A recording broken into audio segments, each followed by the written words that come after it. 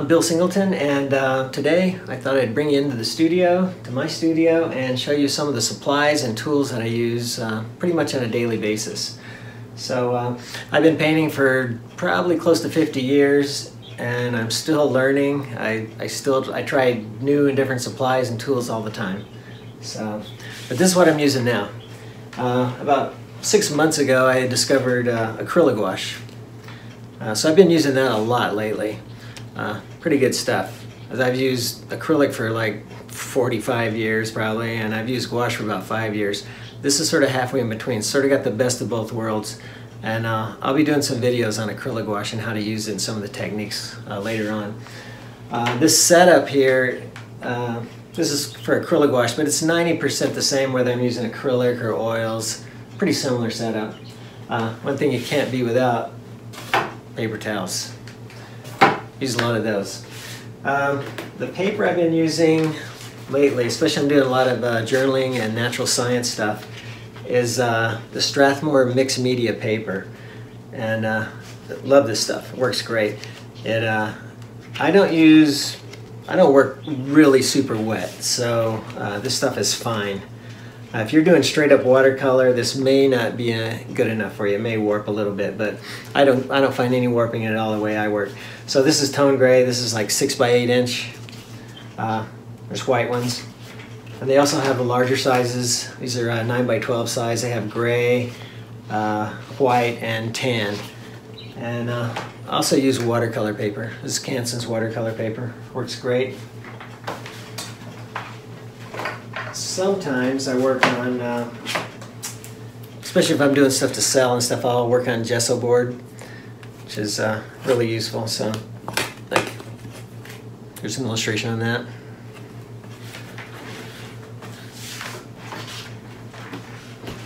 And my palette, what I've been using lately is, I've got a metal clipboard that I get this Reynolds freezer paper, just cheap, and I just wrap it around here, clip it on, cut it, clip it on, and then these little clips work great. And I have pill bottles that I've just glue a magnet to, clip on. I use the big one for washing out my brushes, and then I usually keep a smaller one here for just dipping in for water. Every once in a while you need to just wet your brush a little bit to mix in. So it's pretty handy. You don't need a metal clipboard. You can just get a regular, like out in the field I have another clipboard, and as long as you have these kind of clips here, these work great. These magnets stick to them very well. And if you don't want to do the Reynolds paper, you can get ready-made disposable palette paper. I use disposable stuff, especially when I'm doing gouache, because if you're starting a new, well, you want to throw it away at the end of the painting, because if you start a new painting, you don't want your old colors to mix in accidentally with the new stuff you're doing. So usually use disposable stuff on that. So this gouache sometimes dries out. I live in Tucson, it gets pretty hot sometimes. So here's a little spray bottle I got at Target. Works pretty good to spray your palette. Keeps your paints a little bit. You don't want to overdo it. You don't want to get them too wet, but it keeps it from drying out. And then this one's really good too. This is actually the best of all. I use this one more in the studio. The little one I'll take out in the field with me more. Brushes. I pretty much have an assortment of brushes, different sizes and tips. And lately for the acrylic gouache, I use a lot of the round brushes, but I also have big flat ones for large areas. My favorites are the Escoda. Brushes are really good brushes, but and then there's these travel ones too that open up pretty good, pretty handy. But even the cheap ones from Michael's or Amazon work pretty good most of the time. So brush setup. Lately I've just been drawing most of my stuff with these, just a Pilot G2 7mm lead mechanical pencil. Works great, no sharpening. And so that's some of the supplies. Some of the tools I use, well, one of the main ones lately is my iPad.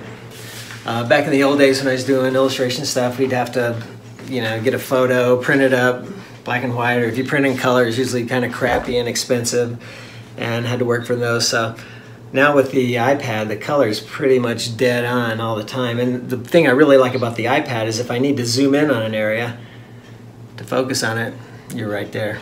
So pretty much I found this to be one of my most indispensable tools now. Some of the other stuff I use I find handy is this little hand rest. It's really good for setting up over your artwork, resting your hand on it so you don't smudge what's underneath. So works really good. You can move it back and forth. There's different lengths, different sizes. It's cool that it's clear. Pretty handy to have. One thing I found that's really indispensable is a mirror. And I have a big mirror across from me that I use a lot, but this one is good to hold up to artwork. And when you see your artwork in reverse, you notice a lot of things that you don't see as you're working on it because you're used to seeing it from a certain angle. So using the mirror just gives you a totally fresh point of view.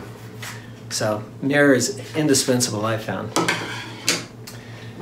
And for working with natural science stuff, if you're drawing a lot of nature stuff, these little armature things, I forget what they're called, they're really handy with adjustable little alligator clips and magnifying glass.